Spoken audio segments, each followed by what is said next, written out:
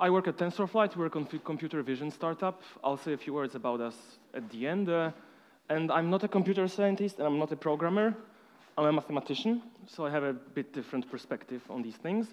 So the title is Object Detection and Instance Segmentation Part 2. Part 2 because Part 1 happened yesterday, and it was mostly about detection. And I will talk mostly about segmentation. But these tasks are similar and very closely related. Right, so we start with a picture like this. So that's what we get. We have a set of classes. We're given, I don't know, 80 classes. There is chair, car, dog, cat, people, person, apple. And our goal is to identify these things on the image. So our task, the segmentation, it combines two classical computer vision tasks, which is detection and segmentation. So we want to detect all the instances in these classes that are predefined. There are no cats here, so we don't want any cats, but we want to see this dog, and these people, and this car. So the classical task is like we're given a set of classes, and we want to classify, so determine the class of each individual instance, and we want to give a bounding box of each instance in the image. So this is how the output looks like. There are some people here, there is a car, there is a dog. This is object detection. The other task is semantic segmentation. So for each pixel in the image, we want to determine whether this pixel is in one of our classes or it's the background. So here you see we have people, we have a dog, we have a car, but this task does not differentiate the instances. So it merges all the people here. So what we want in the end is we want a mix. We want to find the instances and their masks, right? So this is our goal. I feel like the picture gives the best description. I don't need to even go into details. So we want to identify all the instances and give the binary mask of each instance. It's a difficult task. It's not obvious how to do that. So I'll start with our data set. This is the most common benchmarking data set that exists. Have you heard of COCO? Who heard of COCO? Okay. So it's been published by Microsoft in 2014, and it's a very big labeled data set. It has hundreds of thousands of images in dozens of classes with millions of hand-annotated instances. And it was open source, and it's available on their GitHub, where there are also APIs to use that. And also, with Microsoft introduced the detection challenge, which was a hybrid between classical classification, detection, and semantic segmentation challenges. So the challenge is exactly what I've said before. Find the instances and find the masks. This also gave birth to some other challenges, for example, key point detections, or image captioning, or panoptic segmentations. There are more and more tasks these days. But in general, I would say this is the birth of image segmentation, of instance segmentation. There was a data set before. It was called Pascal VOC, but it was very small. This is orders of magnitude bigger, and all research papers on detection and segmentation these days report their results on the COCO dataset. Right, so before we actually do any segmentation, I promise we will talk a bit about neural networks, we have to basically define what we're trying to measure. Like, what does it mean if the mask is good? Like, it's not an obvious question. How do we measure if the mask is good, and how we measure that our model works properly? So I will say a few words about methodology that's behind it. So there will be some formulae. So there are two basic concepts: precision and recall. That holds for basically any statistical study, not only detection. But we have our model, which gives our a set of predictions. And some of them are true, and some of them are correct, and some of them are wrong. We fix the class, let's say person, and we check all the detections of our model. So precision tells us how many of our detections are actually correct. And by correct, I'll explain what it means, but it's how good our predictions are. And recall measures how many of the objects that we're to find we have actually found. So the recall measures how good are we at finding objects. So the recall usually goes up with number of proposals. If we put more proposals, the chance that we found all the objects goes up, whereas the precision goes down. If we spam with proposals, our accuracy will go down. So what we measure, the measure we use for accuracy is called intersection over union, or IOU. And it's a very simple operation. You can do it for boxes, you can do it for masks. And it's just the quotient of the area of our prediction, of the intersection of our prediction with the ground truth divided by the sum of their areas. So if our mask or our box covers the ground truth perfectly, then the value of this formula is 1. If they are completely disjoint, then the value is 0. And there are some positions in between, and it moves between 0 to 1. Our aim is to get to 1. So this is the metric we use, and usually we fix the threshold. So we say that our detections are true positive, so our detection is good if the IOU with the ground truth is, let's say, 0.5. So it's nothing. It doesn't have to be exactly on the object we're trying to detect, but nearby. And yeah, so I said that precision goes down usually with the number of detections, and the recall goes up. This is a simple example. Let's say that these are our predictions. We sort them by the confidence, and we can go through them and see what happens. So we have our first prediction. The confidence is 0.95. Our model is very sure. IOU is 0.7. So it's a good prediction. It's a true positive. So our precision is 1. For now, all our predictions are correct. There is only one prediction. And if I said there are 5 instances in the image, so our recall is 0.2. We found one image, so it's 20% of all the one object. So it's 20% of all the objects. Then we take another one, so our model said like confidence is 0.22, the IOU is 0.83, so it's a good prediction. Precision is still 1 because all our guesses were correct, and the recall is now 0.4 because we found 2 instances out of 5 that were to find. So now it's 40%. Then we go down the list. It's 0.87. The IOU turns out to be 0.44, so it's a bad prediction.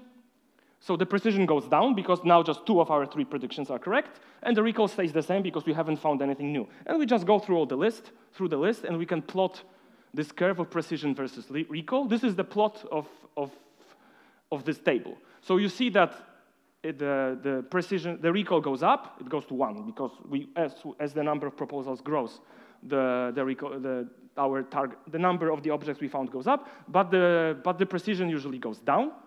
And sorry, this is how a graph of a model of output, the output usually looks like. So you see that at the beginning it looks very similar to this. All right, so how do we measure the performance of our model? So you want to compute something that's just called average precision and mean average precision. So we fix an IOU threshold. So we say true positive, it's IOU over 0.5. And we perform an 11-point interpolation at the different values of the recall.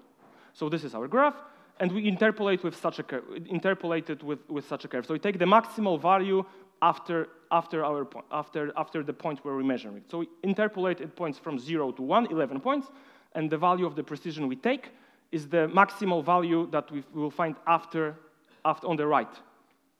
And average precision is just the area of this under this orange curve. That's for a fixed IOU threshold. So this was first introduced in the Pascal VOC challenge. This was an old detection challenge with a constant IOU. And on COCO, it's a bit different. They introduced something called mean average precision. So you make the IOU move in the step of 0.05 from 0.5 to 0.95. You compute these average precisions, which I described how to compute given a fixed threshold, and you take the average, and that's your mean average precision. So when you read a deep learning paper, a paper on instance segmentation or detection, they are full of these tables with some AP, MAP, APS, APBB. These are these metrics computed.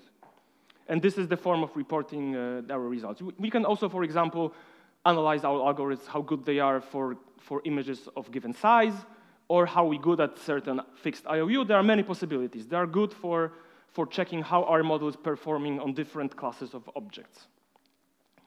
Okay, so that was, let's say, the math introduction, or at least a description of what we're trying to do. I will not talk about that anymore. And now I'll move really to detection and segmentation.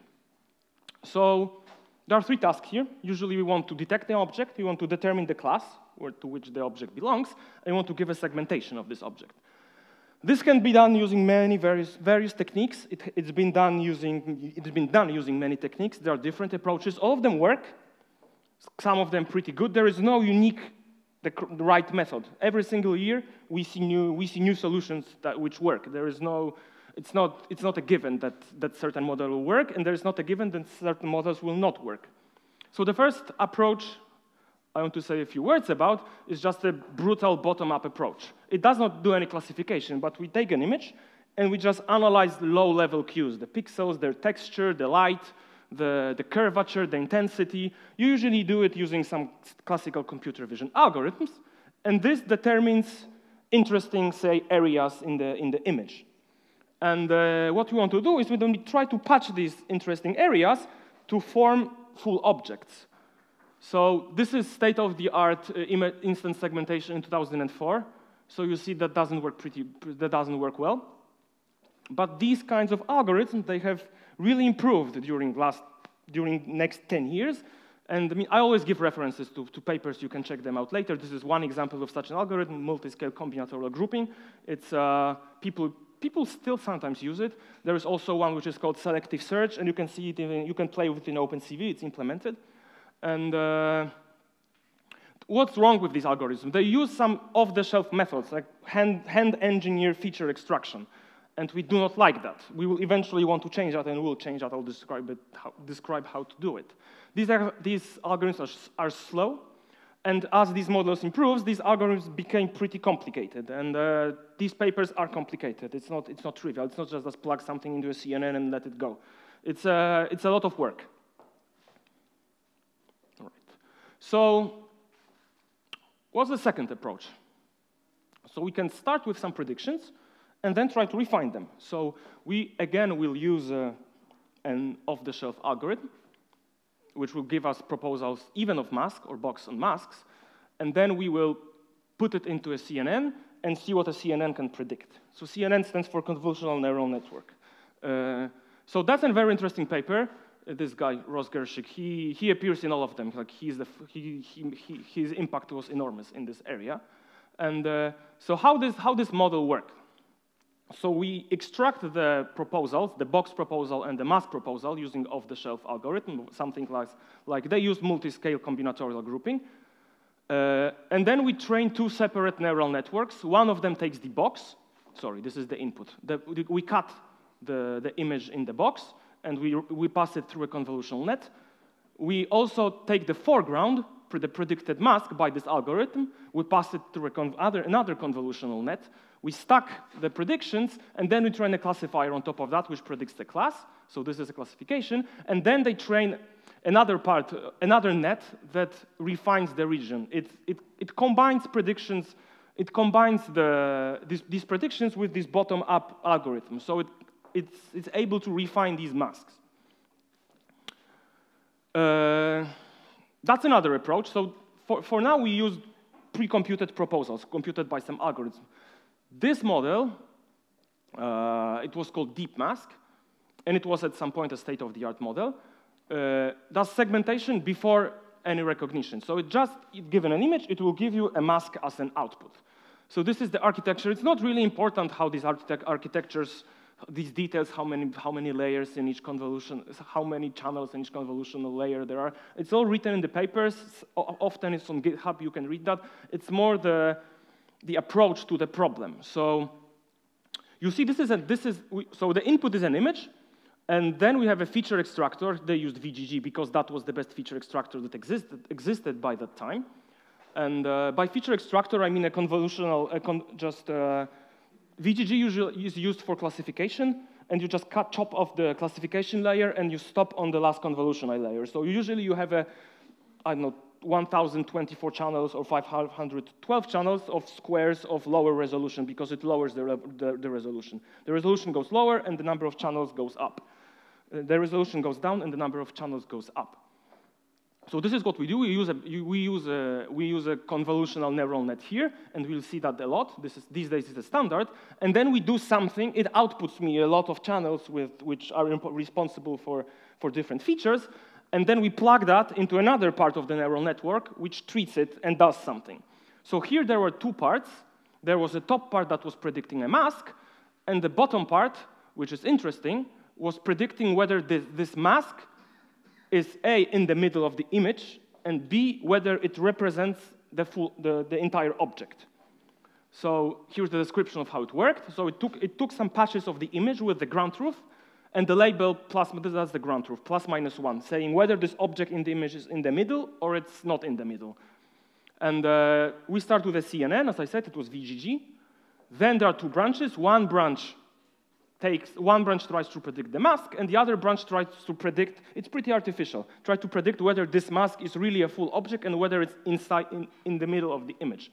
And it was trained jointly, so there were just two tasks, and it was learning two tasks, and they did the backpropagation in alternating order. You don't do it this way these days, but it was the first very good model.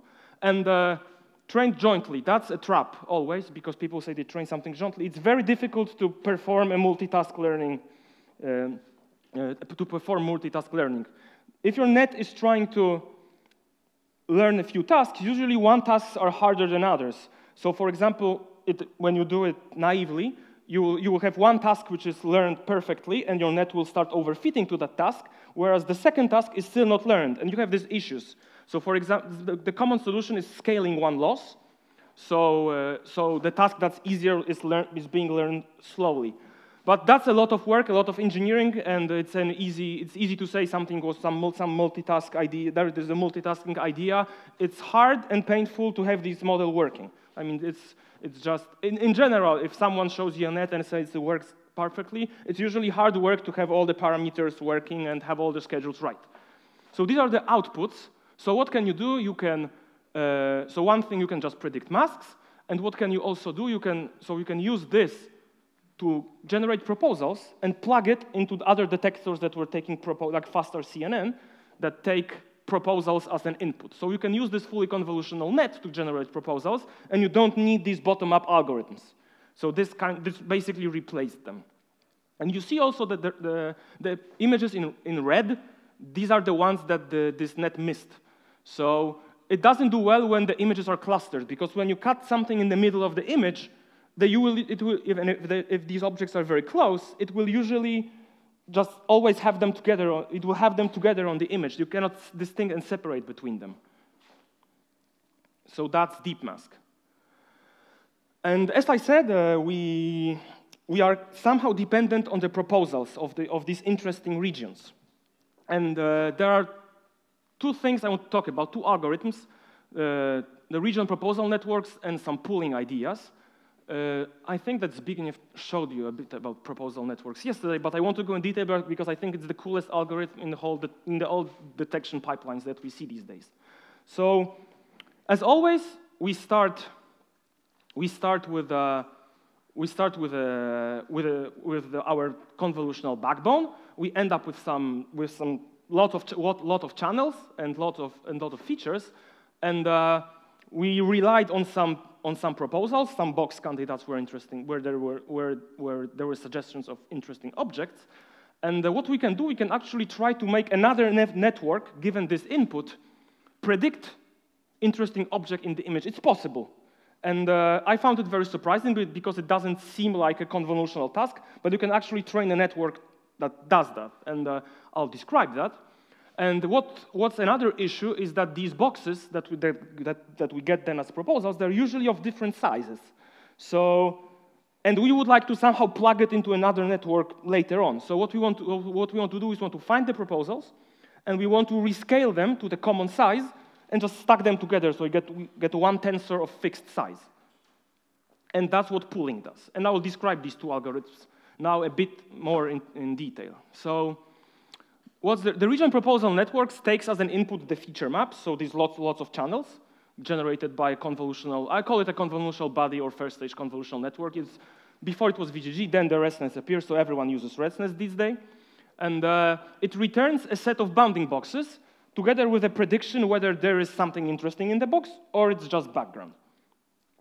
So it's difficult to actually make a network learn the coordinates of the box, but you can learn some parameters which allow us to recover the box later.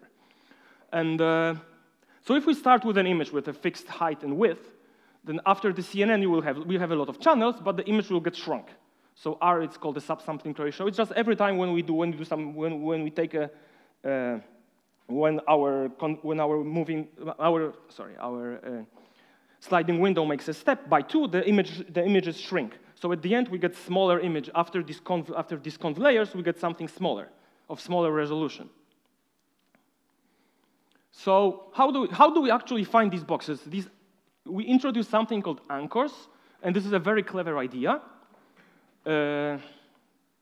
So this is our feature map. Let's say it's a grid of some dimension, and at the center of each element of this grid, we place a collection of boxes. In the original paper, Faster CNN, there were 9 boxes in total of different scales. So they will try to emulate small, medium, and large boxes, and in different positions: vertical, horizontal, and square. This is fully adjustable, and I'll say a few words about that.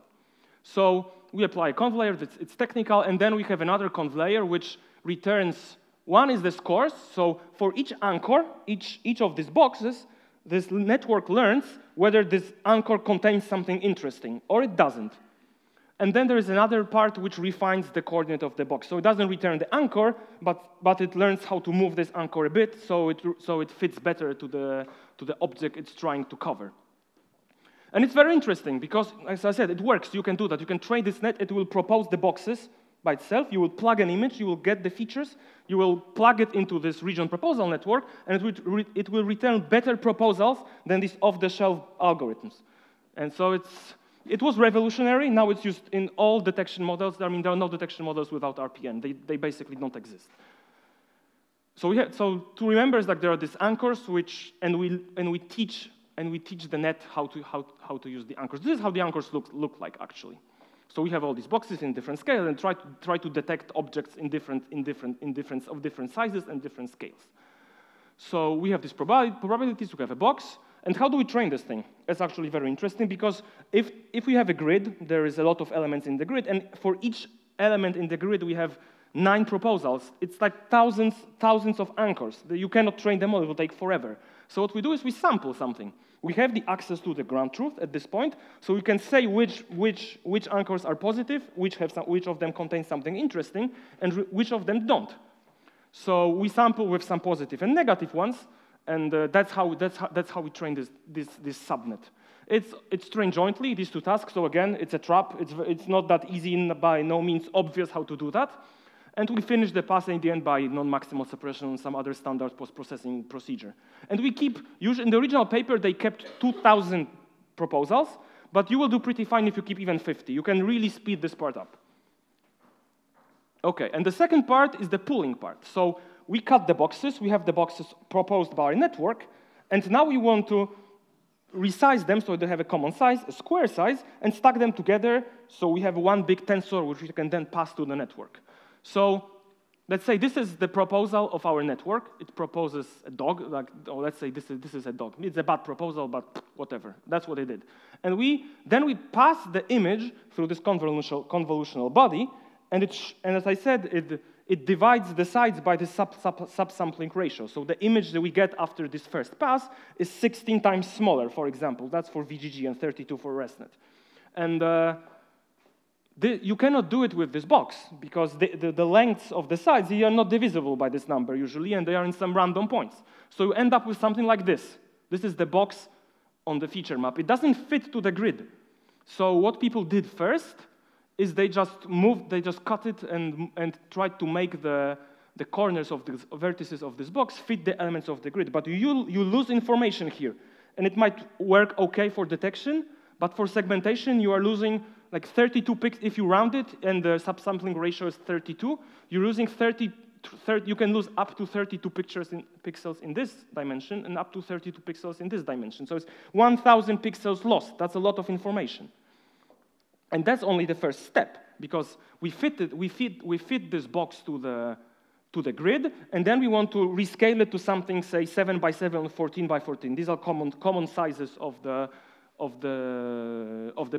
output of the pooling layer. So what we do usually, we have it fitted, and then we divide it into 7 by 7 grid, the box, and then the vertices of this box after this dividing, they are again not in the grid. So we again have to fit the vertices of this box into the grid, and do some average pooling or max pooling. But we are losing information. So that's a lot of information lost. And fundamental problem is also you cannot backprop this solution. And so the original paper with the RPN, the authors were training the RPN and the rest of the network at different times. But it can be improved. And this is something very simple. I was really surprised that this appeared only last year, because this is the most naive thing one can possibly do. So we rescale it. So we pass our image through the RPN. We pass our box. We get this box that doesn't fit the grid, and we don't fit it to the grid. We just say, OK, let's sample some points, compute its values by bilinear interpolation, and take an average, and that's it. And the value in such a bin, like here is 2 by 2, usually we'll do 7 by 7 or 14 by 14.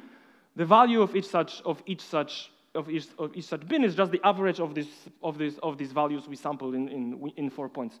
That's it. It's very simple. It's fully differentiable. And it makes the model actually end to end. No rounding is done, no information is lost. So it's very simple, and it's very new, and the people in this paper, I'll talk about this paper a bit more, really did all the checking, and it significantly improves all the results.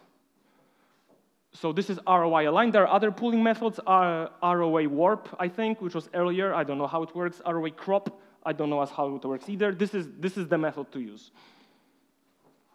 OK, so I described 3 models, and now we have this cool package. We have an image. We can take the convolutional net, pass my image to the convolutional net. I can then pass it through the RPN, get the proposals, and I can pull it. So the output is just one tensor with interesting areas rescaled. And now it's a part of all good detection models. Almost all of them start with a variation of this idea.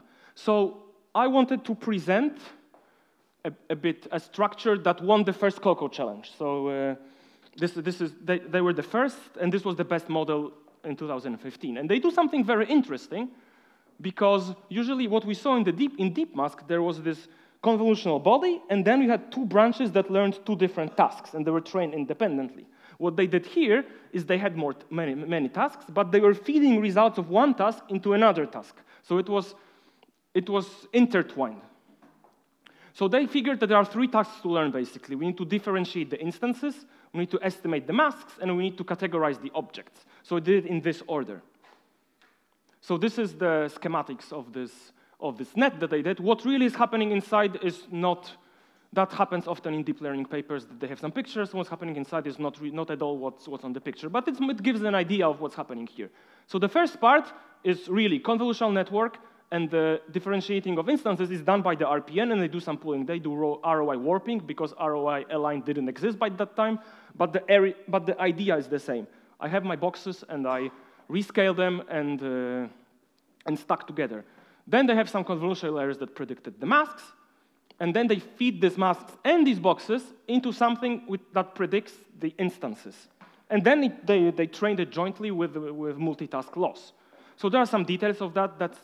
I think slides will be available, so you can read that. And they did a very clever thing here also, because you can do it many times. You can get the boxes, then get the masks, then get the classes and new boxes, then get the masks from that. You can do this cascade many times. And what they did, for example, which is very interesting, one, they trained just five task cascade, but they trained the 3 task cascade, and they copy-pasted the 2 stages here. Literally copy-pasted without any additional training, and it worked better than just plain 3-stage network. And they have other interesting tricks in there. There are always many interesting tricks in this paper that one can learn. Right, so I wanted to say a few words about my favorite instance segmentation model. This is, of course, as I said, that's not really what's happening. This is copied from the paper, but that's not really what's happening in there, or at least it's not entirely correct. But it gives an idea. So the first part, the first line, is exactly this package of RPN, of convolutional body, RPN, and pooling, and this is here. So we end up with ROA align. So we end up with this stack of tensors, and we do actually we do the. Do they have it here? Yep. So I'll go here. So we are, for now, we are here. So we get to the ROA line. We pull our boxes proposed by the RPN. And it's a very simple extension of the faster RCNN. So faster RCNN is basically go through like this, do the pooling, and then go up and do the classical faster RCNN detection with classes and boxes. And this is basically do it yourself, add 50 lines to faster RCNN and get a great instance segmentation model. So as I said, the first module is the combination of feature extractor, regional proposal network, and ROA line, and it's pulled in two ways, in two different scales. The 7x7 scale, it passed to the faster RCNN. You can do it. You have more detectors that work this way. For example, Cascade RCNN. I'll not talk about it, but this is this pooling part, and then the output you plug into a detector, which predicts a class and a box, and then you do another pooling, 14 by 14, and you pass this through the mask part. This mask is it's fully convolutional. I think Zbyszek showed yesterday something which is called fully convolutional networks. So what it does is there are four conv layers, and there are two upsampling layers. And then it returns a collection of masks for each class, and you pick the one that's in the class. That's it. So there is fast RCNN going up, and this extra branch here. It's very simple, and it's very modular. There are just some parts of this net that you can modify a bit and replace. Right? If someone has a better detector here, you can cut out the faster RCNN part, and you can stack in your detector, and it's going to work the same. And one interesting thing here is that during inference, it works a bit differently. So you cut out this branch. You cut it, and you put it here. So the path goes our box with the convolutional net, RPN, ROA line, then the faster RCNN. It returns a class and a box. We plug this box in here. We do our prediction, and we take the mask that we obtained for this class predicted by faster RCNN. It's very efficient, and it just works great. It beat all the benchmarks. And these days, the segmentation models, they recycle this idea. So it's a very flexible framework. It's the backbone. This backbone can be changed, and people are changing it. People are adding something which is called, for example, feature pyramid network. They play with what's happening before the pooling, and you can do that. You can tinker with that, but in the end, these are just a few pieces that you stick together. You can, for example, so people do the RPN on the last layer of REST, and you can try with the fourth one. You can add feature pyramid network. It can be jointly with another detector. So you remove the faster RCNN part, and you put something else, like Cascade RCNN. This is the better one these days. It can be used for key point detection. It's a very universal framework. And it was first implemented by Facebook AI research in Cafe2. And that's not great because Cafe2 is very poorly documented, but the repository Detectron is very well documented. So if someone wants to play with that, it's very good. All the possible models are in there. All the benchmarks are there. You can train your own models. It's great. And last month, 2 months ago, they were implemented in PyTorch, which is great because PyTorch is great. Some functionalities are missing, but most of them are still there. And it's faster, it's lighter, it's memory optimized, and it's greatly supported by the FAIR team. They answer all the questions. So this is a place where you can find the code. And I strongly encourage you to look at it because it's also very clean and very well written in a very Pythonic way. So I want to say a few words about what we do. So I come from Tensorflight, and we work on computer vision. We do it for property insurance. That's not important. We analyze images. We do computer vision. So we analyze aerial imagery and street view imagery, and we try to detect different objects of these things. And it's a learning conference about learning. So we also learned a few things when we created our pipeline. And I wanted to say a few things, how the life of a deep learning researcher looks like, because I'm also fairly new to that, and it was a bit of a shock to me how different it is from my imagination. So some of you might start a company at some point, may have a computer vision idea how to do something. And the first thing you need to take care of, really, is hardware, because we train on the GPUs. For example, MaskRCNN, it takes at least 3 days on 4 GPUs of continuous training to get it to the decent accuracy. And if you do it in the cloud, you're going to spend fortune. You can go through these providers and ask for free credit. It's going to burn them. You will retrain this model 50 times before you get it to production level. And that's just not efficient. You really need to buy your own machines. The ROI, and it's not region of interest, but return of interest of investment is around 2 months. So if you have plans for existing for longer than 2 months, just buy your machines. This is the only solution. We spend a lot of time of data sets. We're cleaning it. You cannot escape that. You'll never escape that. We are creating new data sets. We are cleaning it. We are processing it. We are augmenting it. The standard pipeline. Everyone does that. And I never thought that I would say that, but it's a very good idea to label some data by yourself. We have a platform where our labels work. At some point, I spent 3 days labeling some pictures, and it really opened my eyes how I understood the problem quite better, and I found a few sticking points, and it was a very good experience. I strongly recommend everyone to label some pictures. And the last part is about research methodology, because that's important and that's crucial. So always start with a good benchmarking set for your model. Like just have a data set, have a test set, hide it somewhere, never show it to anyone, and test on this set, and make it represent the production environment well, because it's fairly easy to create a skewed test set, and your model will perform great on the test set, and it will perform terribly on production. This happens, and it's not that difficult to achieve. And start with plain vanilla models and deploy them as soon as possible if you want to sell something to someone. Train a RESTnet with your data or some modification of RESTnet. If the RESTnet doesn't work on your data, it means you have wrong data, because no tricky algorithm will help with that. That's also a good first test if your data set is good. And don't be ashamed of training basic RESTnets. Everyone is doing that. People at Google, Facebook, they train RESTnets. They're out there on GitHub. Use them. They work, and they are there to use. Or some other time-tested models if you're not exactly doing image recognition. And be very patient, because you will retrain this model 50 times at least before they get to a good quality. And hyperparameter tuning is painful. You have to do that. You have to sit on that. And I mean, you cannot do anything about it. This is a part of the game. And in order to have a plan, have a strategy, you need to understand how these algorithms work. So, for example, I said something about the anchors. The number of anchors, you can choose that. How the sizes, you can choose that. The scales, you can choose. For example, if you're trying to detect smaller objects, you would use smaller anchors. And in order to do that, you need to know what the anchor is and how it works. It's just a first example. There are plenty of delicate and sophisticated places in the algorithm where you can tweak something and make it work better. And in order to do that, you need to know how these algorithms work. And that's hard because these deep learning papers are usually badly written. It's like just pages, just tables and pictures.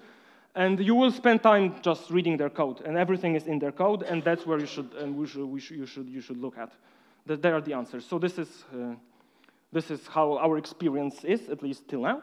So who we are? Our tech team is CEO, CTO. CTO spoke here yesterday, and we are 6 engineers with very different scientific backgrounds. I'm a mathematician. We have a physicist. We have a computer scientist, and we have just programmers.